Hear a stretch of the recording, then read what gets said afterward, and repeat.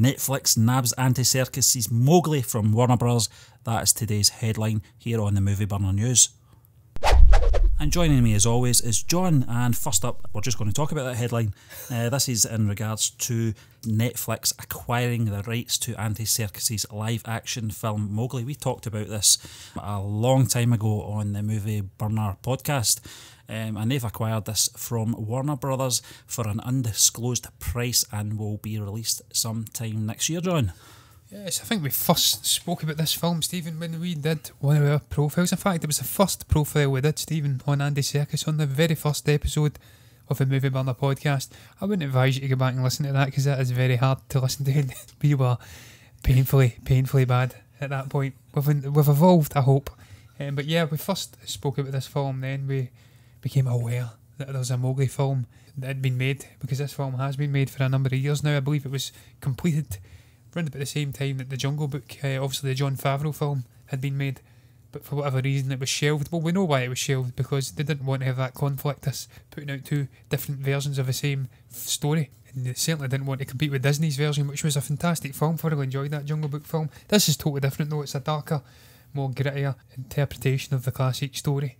And I'm not surprised that Netflix have bought this. I'm surprised that Warner Brothers have allowed them to buy it though, Stephen, because I thought it looked like a very good film from the trailer, which we also discussed much more recently. We'd seen the trailer, I think it was the first trailer, and it looked amazing. The CG looked good, the characters looked interesting. It's got an incredible cast. It's directed by the superb Andy Serkis, the king of mocap. So I'm very surprised Warner Brothers have released this from their grasp, but I'm not surprised Netflix have bought it up. They can certainly be doing with more good films, Netflix. We were just talking about that before we came on, Stephen. Some of the films are atrociously bad. We've got that one more recently from Forrest Whitaker. I can't remember the name of it at the top of my head, but it's getting terrible reviews. There's been a whole host of rubbish films. There's been a whole host of good films. I said recently, I don't know what show it was, that they do have a sort of a 50-50, 60-40 hit ratio. Maybe 40% or 50% are crap and the rest are reasonable to good. The Meyerowitz Story was a brilliant film. Annihilation was a brilliant film. That one with Idris Elba more recently was a good film. So they can release good films when they try, but more often than not I think the good films are just from them going and shopping around the festivals and picking out good films from the festivals and giving them distribution deals. And that seems to be what they've done here. They've went to Warner Brothers, they've seen it's not getting a release until October, and they've told them, listen, we'll take that off your hands, we'll pay you the money, and then you don't need to worry about box office and stuff like that. We'll fire it out on our streaming service. But as you will probably come in and speak about, Stephen, they are doing some form of theatrical release as well. John, I told you about this news the other day, and I think we both had the same reaction. We were very disappointed now. But I think this is just the way we're conditioned. If it's not in the cinema, we see it, has been a flop. And that may be changing. The times are a-changing, as they say. Yeah. And this may be the start of certain films being released this way. I'm glad it's going to be released cinematically. I do believe that it's on the condition that it will be released as a 3D feature in selected theatres. I think they've got to reach a quota as well if they want to be considered for Academy Awards as well. So they've got to be released in so many cinemas throughout the country, in the US that is. And it's also, when you look at the cast of Benedict Cumberbatch playing Shere Khan and Christian Bale playing Bagheera as well as obviously Serkis playing Baloo. It's such a big cast.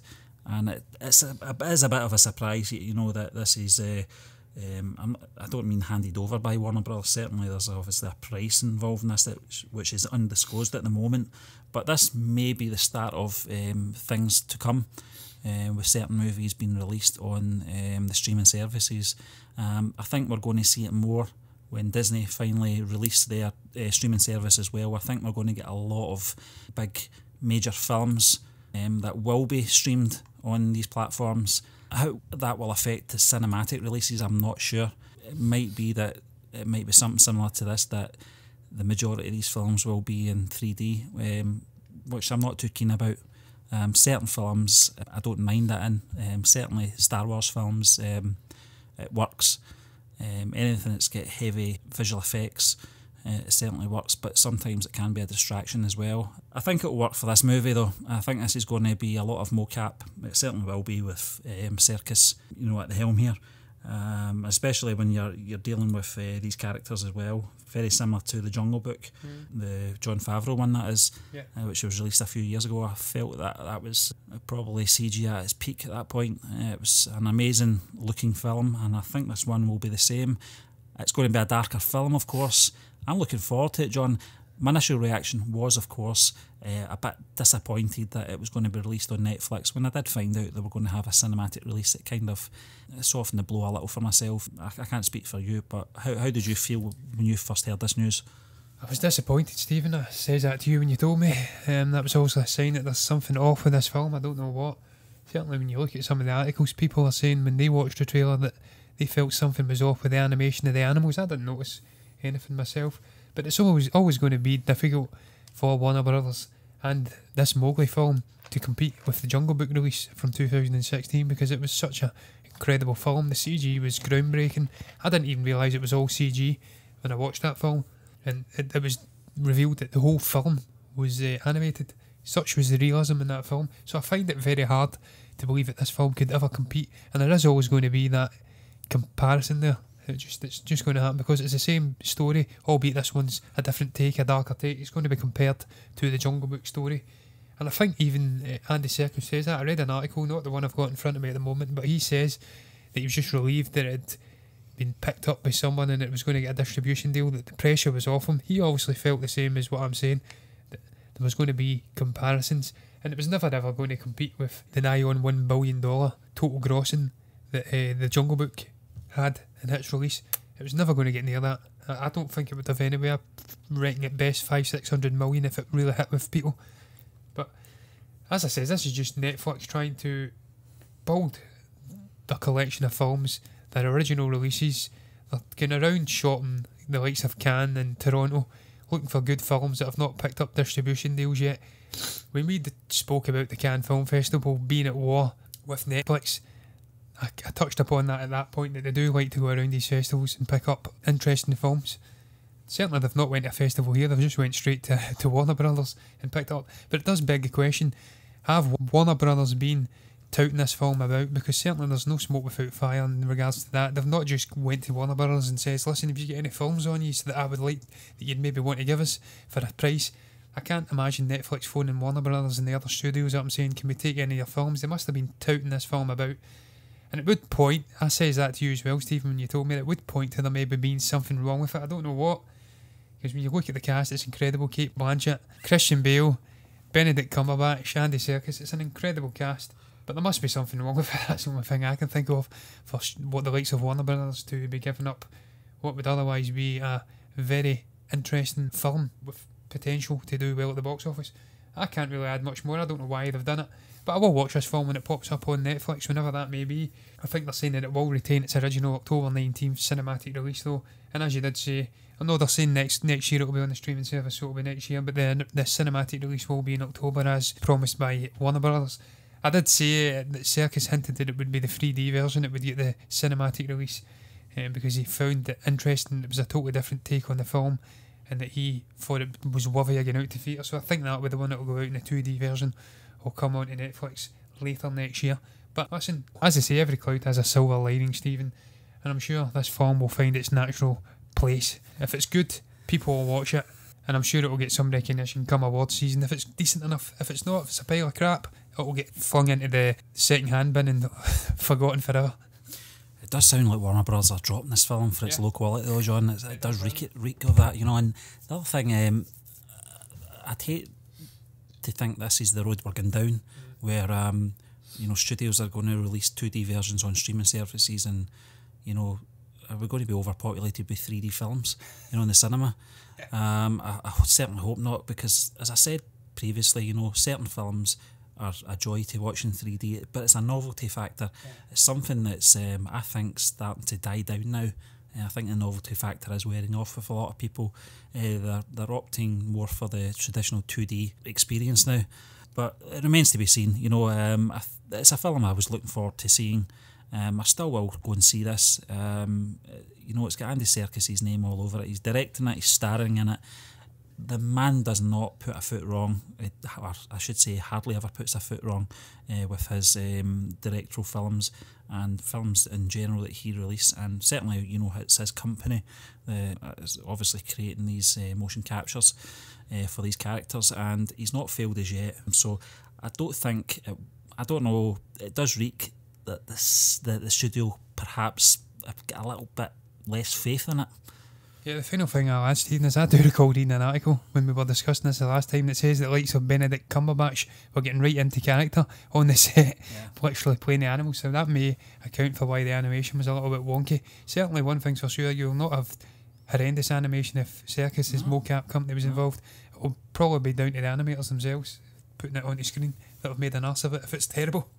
Yeah, listen, there'll be more news coming out of this between now and probably October, that initial release date anyway, John, so we'll just have to stay tuned. But this is something that came on, it was an article on Collider.com in regards to a new clip from this new animated film from DC, The Death of Superman.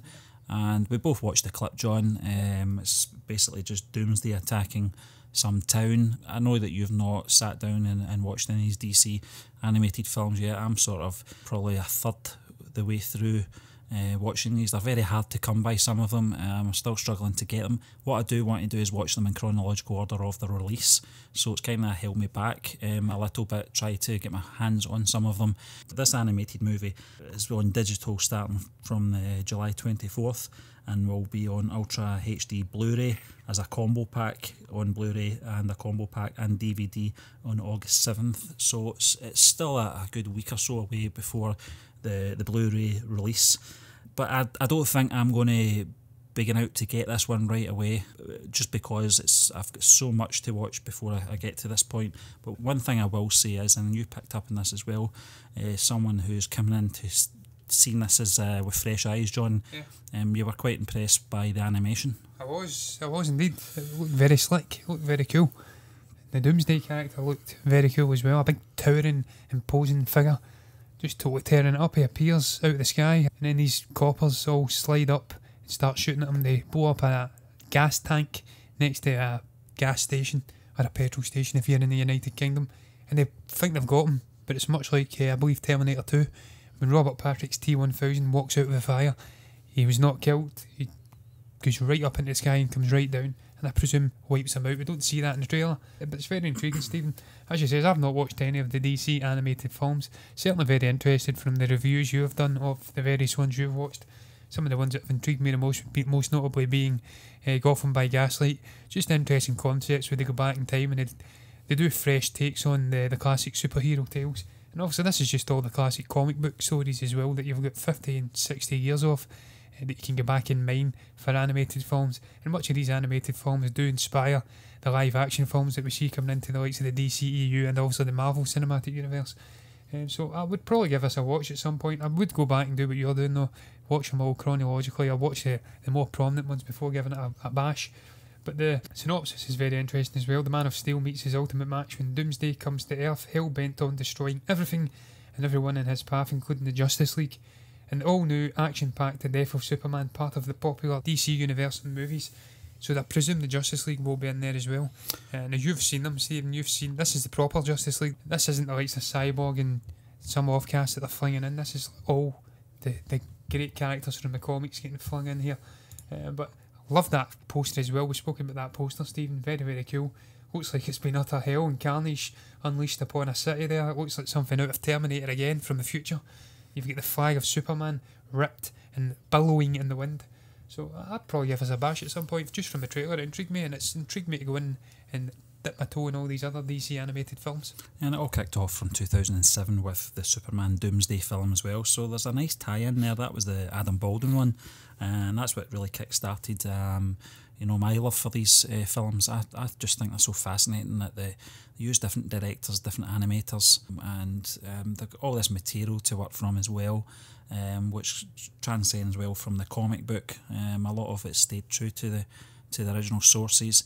And also as well, it kind of inspires a lot of the new live action stuff that's coming out now. You know, when I watched the Wonder Woman film from, I think, 2008, 2009, the one that was just released last year or 2 years ago, is a carbon copy of it. But you can see where they took the elements from.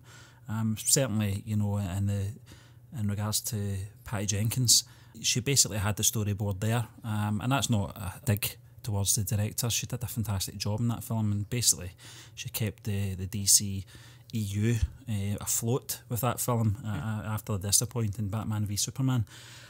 This film, it's directed by a chap called Jake Castorena. I'm not familiar with, but just looking at the cast, when you've got the likes of Jerry O'Connell, he's going to be playing Superman. You've got Rainn Wilson in there playing Lex Luthor. That's going to be very interesting. Rosario Dawson, who's no stranger to the comic book genre, just now in the Marvel television series at the moment. She's in the Daredevil series, Luke Cage and Iron Fist, etc.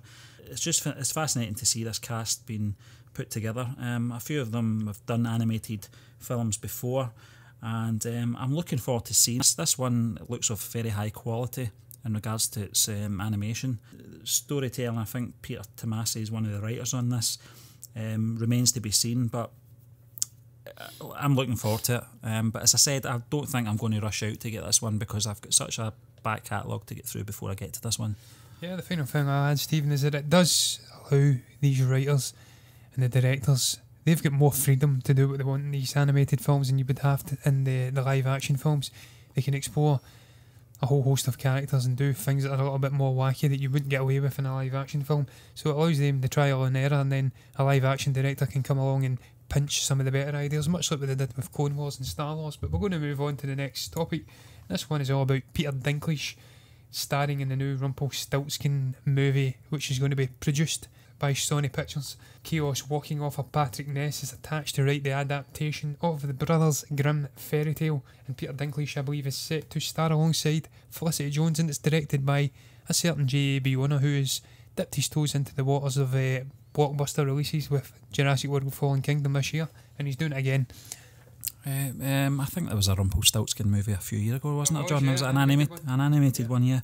Yeah, I mean, anyone that's not familiar with the story, it's based on the Brothers Grimm fairy tale about a girl who is tasked with spinning straw into gold for an evil king that threatens execution. Unable to do so, she makes a deal with an imp, Rumpelstiltskin, that she comes to regret. This film is going to be produced by Karen Rosefeld, Circle of Confusion's Matt Smith, and David Alpert, David Ginsberg, and Josh Weinstock.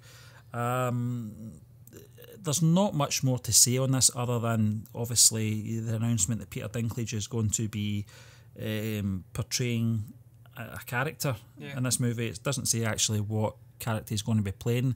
You presume it would be Rumpelstiltskin, wouldn't you? Because he is an imp. Yeah, exactly. He's a smaller character. I don't want to say Peter Dinklage is an imp here, but he's a smaller man, and he's going to play the smaller character. And as we said, Stephen, before we came on, he did play the antagonist in Day of Future Past, I believe. And this Rumpelstiltskin is clearly the antagonist in that story. So it's a guy who's well versed with playing an antagonist, and I think he'd do a great job in this. Starring alongside Felicity Jones as well. She's a fantastic actress. I don't know whether this is a live action film or an animated take on it again. I wouldn't imagine it would be an animated take. With there being an animated film from 2 years ago, I would imagine they'd be doing this whole live action thing. They've continued to do with various different stories. They've adapted to, obviously, Beauty and the Beast, The Jungle Book. They're doing The Lion King, Jon Favreau again. So I'd imagine it would be along those lines.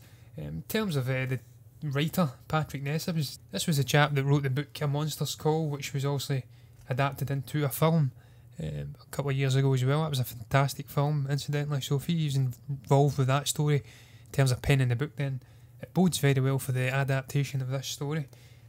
As you says, we don't know much more about it. We know the director, we know the producers. I thoroughly enjoyed J.A.B. Owner's take of Jurassic World Fallen Kingdom, getting into that universe. Also, he didn't pen the story, but he's not penning the story here either. They took the reins from Colin Trevorrow, who had to go off and unsuccessfully try his hand at writing and directing a Star Wars film. He's done a great job.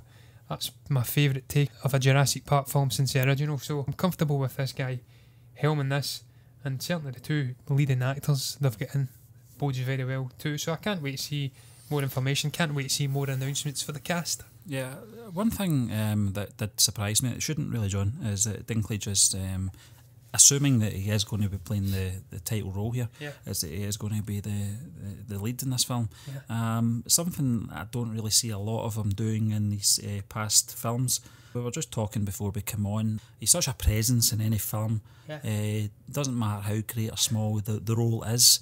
When you look at films like Infinity War, he played his part in that. Very memorable scenes. When he had his screen time with Chris Hemsworth. And again, in 3 Billboards Outside Ebbing, Missouri, he's just one of those memorable characters. A very funny man as well. And as you mentioned, Days of Future Past, playing Trask, the villain of the movie.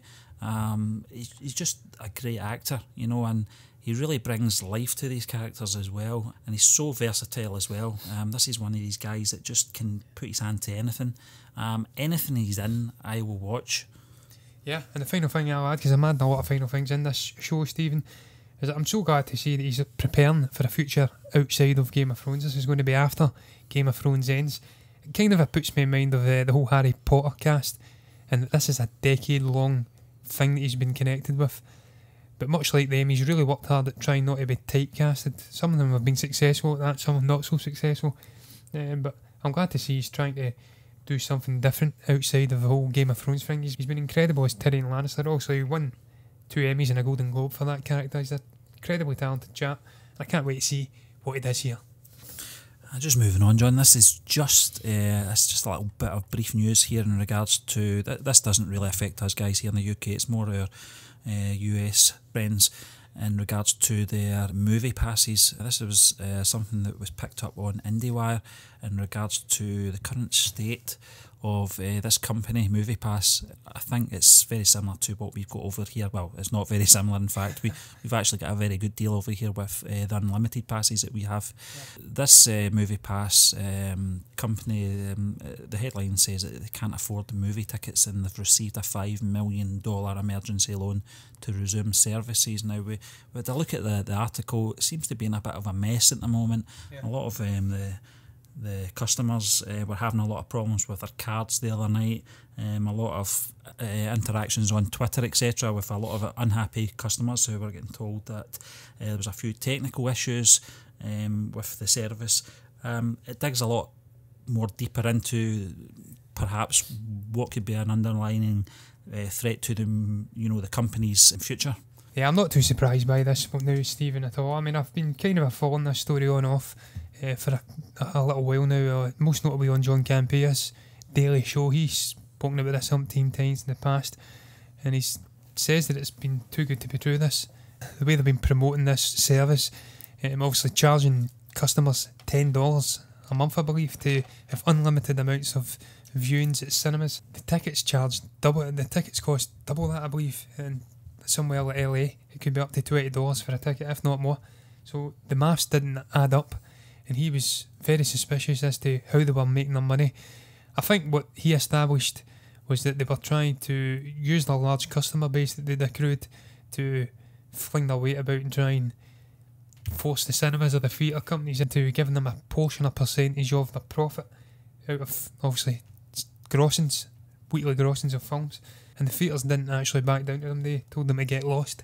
And this is obviously the result with them struggling to pay for tickets, having to get a $5 million emergency loan. You'd imagine now that they'll have to either up the prices or limit the amount of viewings customers can get per month. I know there's a rival service, Cinemere, over there, which is much more like what we get over here. It's slightly more expensive and there is limits on it. We don't have a huge amount of limits though over here. It's £17.90 odds for a Cineworld Unlimited card, and you can go as many times as you want. There's no limits on films you can watch. You can watch, say, Fallen Kingdom once and you can go and watch it the next day. You can watch it twice in a day. It's quite a good service we've got over here, slightly more expensive. I think that would work out at more like $30 a month. But you've not got this nonsense where you've got companies trying to bail themselves out with $5 million loans. This is the cinemas themselves that provide it over here, not third-party companies. It's a dodgy service, and I'm glad to see they're getting a comeuppance for trying to force cinemas and theatres into giving them a percentage of their profits, which they were in no position to make demands like that in the first place anyway. The other thing that surprised me, John, was these conditions that they tried, or they did, enforce onto the customer. This is really bad business.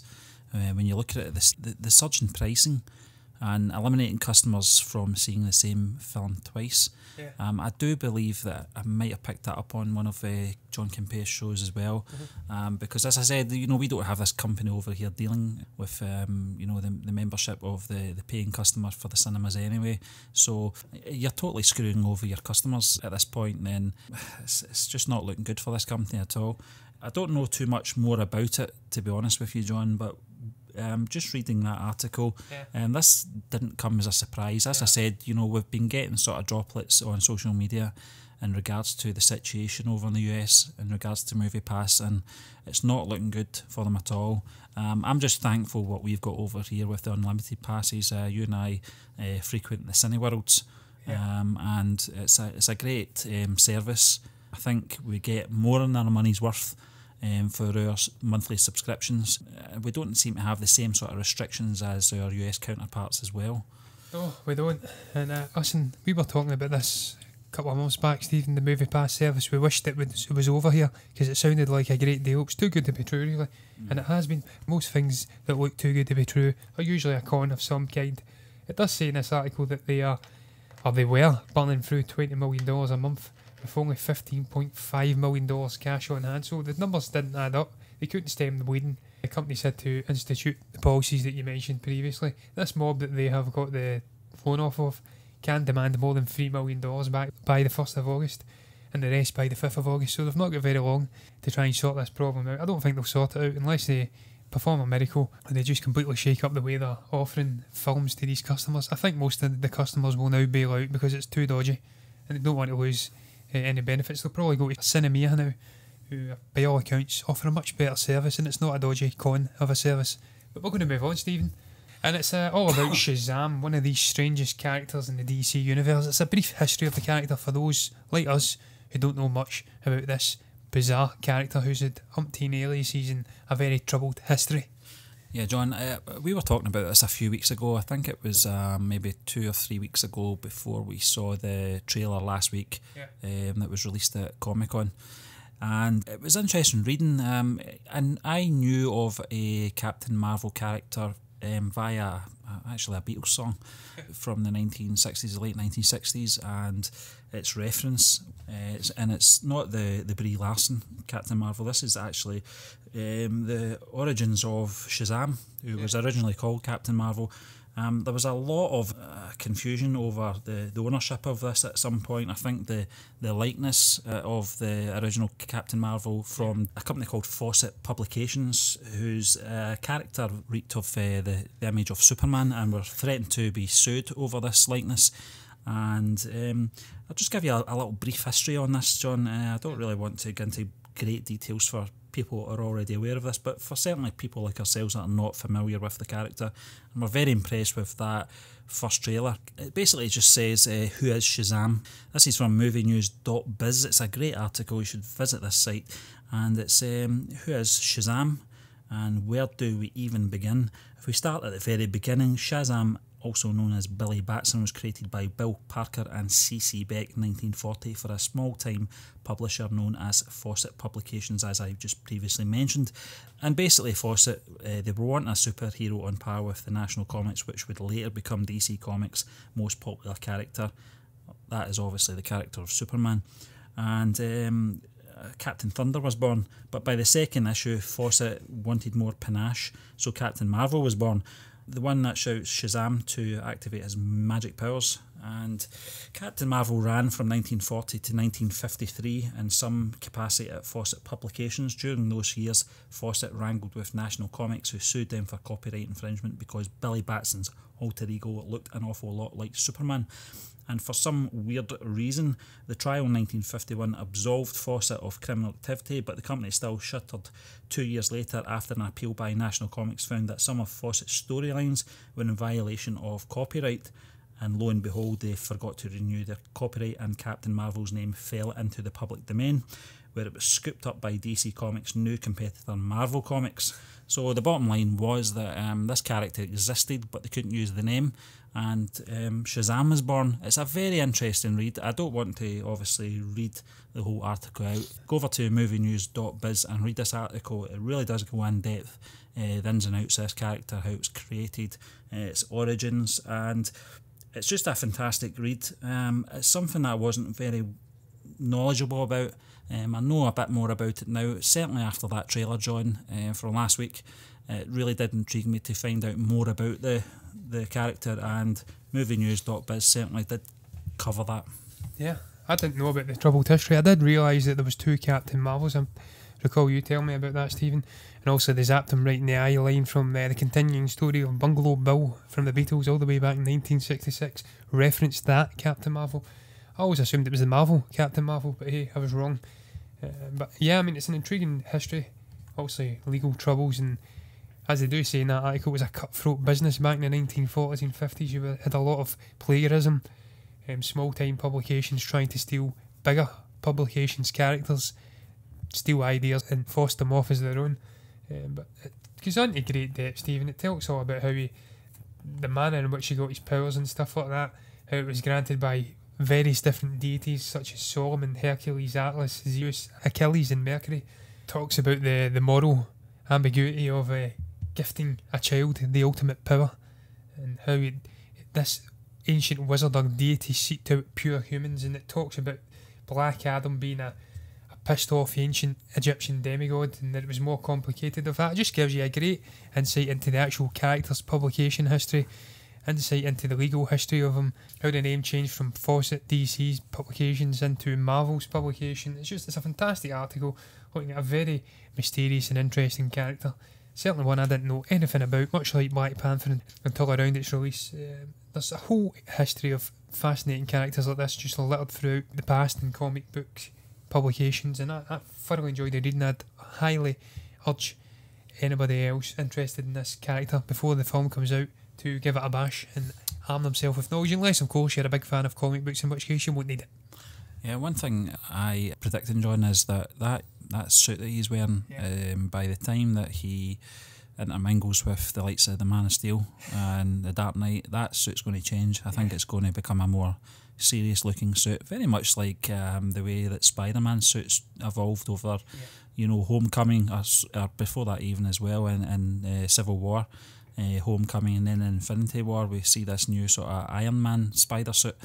I think it's going to be something similar to this suit. I think this is going to suit this film and its tone, but I think by the time that this character's intermingling with the rest of the DCEU, that suit is going to change. I think it's going to be looking less comic book, if you pardon the pun. Yeah, I've not got much more to add, Stephen. It's a fantastic article. I'd highly urge anybody that's interested in the character to go and give it a read if you don't know much about it like we do. Certainly there's big fans of comic books in general don't even know a lot about this character because he's a very obscure character, just like Black Panther was. But we're going to move on to the final topic in this week's episode of Movie Burner News, and it's a very concerning topic indeed, Stephen. It's all stemming into Hollywood's utter fascination with remaking classic films, and the one that they're planning to remake this time is the 1973 classic Bruce Lee film Enter the Dragon. I know you will not be happy about this, Stephen. You're a big fan of Bruce Lee. I'm a big fan as well, but you are an even bigger fan, and this is blasphemy.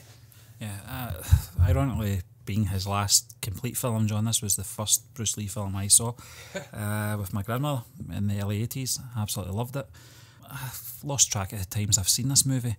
One of the things that really peed me off about this article, it's coming in from Digital Spy, who went to great lengths to announce this movie remake, and according to Deadline, Deadpool 2 director David Leitch is going to be in discussions to be at the helm of this movie. David Leitch is a fantastic director. I thoroughly enjoyed his work on Deadpool 2, and certainly the John Wick franchise as well. The guy's a very talented actor. I'm not decrying any of his work. The fact that he's actually directing two of the biggest properties at the moment in Hollywood baffles me why he would want to touch this. The reason that I'm annoyed is that Enter the Dragon is one of those films like Back to the Future, should not be remade. There's no reason for this other than to make money. to be remade. I seem to recall that there was some remake of the Game of Death movie in some kind of form, and I wasn't too fussed about that because the actual cinematic release of that movie was a bit of a shambles anyway. Bruce Lee had only filmed those fighting scenes with that yellow catsuit on, and the rest was all built around those scenes, and it was a bit of a monstrosity. This, on the other hand, is a film, it was Bruce Lee's final film. He sadly didn't get to see its premiere. He died only weeks before its release. He didn't get to see his big Hollywood moment. It's very sad, you know, looking back on the man's career.